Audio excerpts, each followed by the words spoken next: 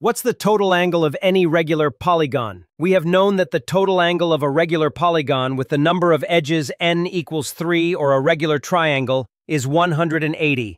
With n equals 4 or a square is 360. But how about n equals 5 or 6 or even larger? First, we can see that a polygon can be divided into smaller triangle pieces, and also, each triangle has a total angle of 180. So the total angle of any regular polygon would be the sum of all of the divided triangles' total angle in the polygon. Next, to divide the polygon into smaller triangle pieces, we will need to choose a certain point of the polygon. From that point, we can connect it to other points to make diagonals, which are the edges of each triangle piece. The number of diagonals p is equal to the number of edges n minus 3, because when we connect points to make diagonals, we have to eliminate 3 invalid points, which is the starting point itself and its 2 adjacent points. Also, in a regular polygon, the last diagonal exits will divide the last piece of polygon into a triangle. So the number of triangles in a regular polygon will be the number of diagonals p plus 1 or n minus 3 plus 1, which is n minus 2. And as I have said, the total angle of any regular polygon is the total angle of all smaller triangle pieces,